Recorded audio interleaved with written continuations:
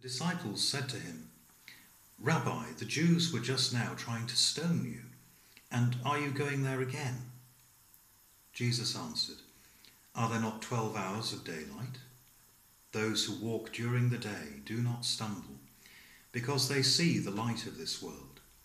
But those who walk at night stumble, because the light is not in them."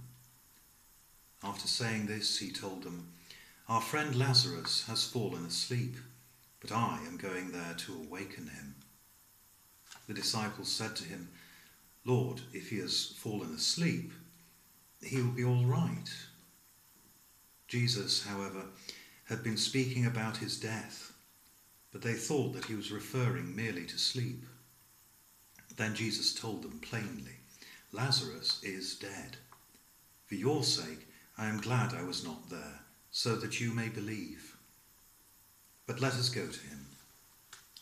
Now Thomas, who is called the twin, said to his fellow disciples, "Let us also go, that we may die with him." When Jesus arrived, he found that Lazarus had already been in the tomb 4 days.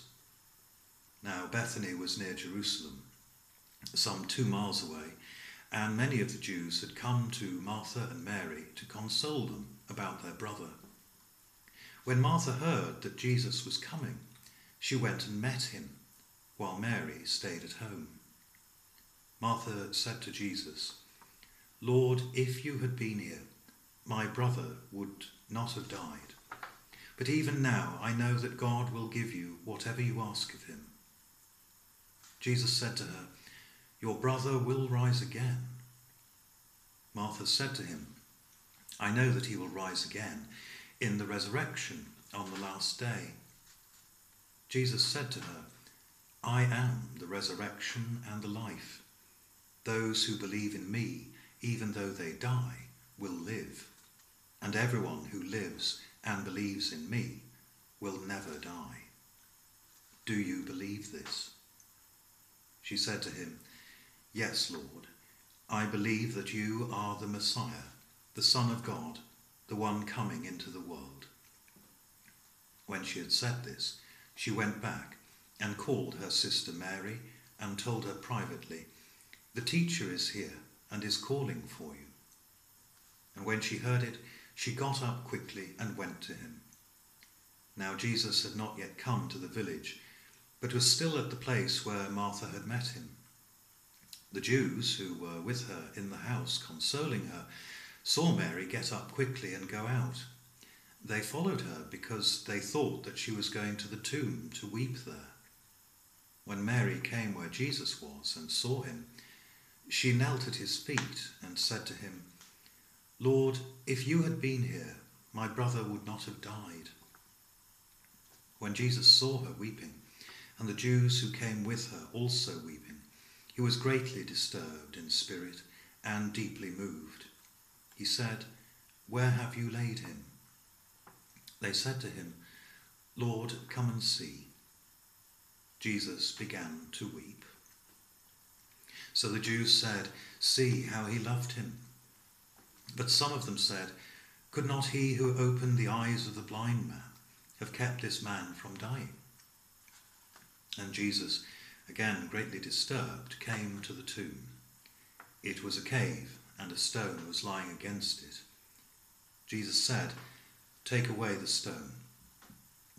Martha, the sister of the dead man, said to him, "Lord, already there is a stench, because he has been dead 4 days." Jesus said to her, "Did I not tell you that if you believed, you would see the glory of God?" So they took away the stone. And Jesus looked upwards and said, "Father, I thank you for having heard me. I knew that you always hear me, but I have said this for the sake of the crowd standing here, so that they may believe that you sent me." When he had said this, he cried with a loud voice, "Lazarus, come out." The dead man came out, his hands and feet bound with strips of cloth, and his face wrapped in a cloth. Jesus said to them, "Unbind him and let him go." Many of the Jews, therefore, who had come with Mary and had seen what Jesus did, believed in him. This is the gospel of the Lord. Praise to you, O Christ. In the name of God, Father, Son, and Holy Spirit. Amen. Well, I think the readings that we have today are possibly for many people some of their all-time favourites. And I think particularly of Ezekiel and the raising of Lazarus. And it is, however, for me, the letter to the Romans, which is an extraordinary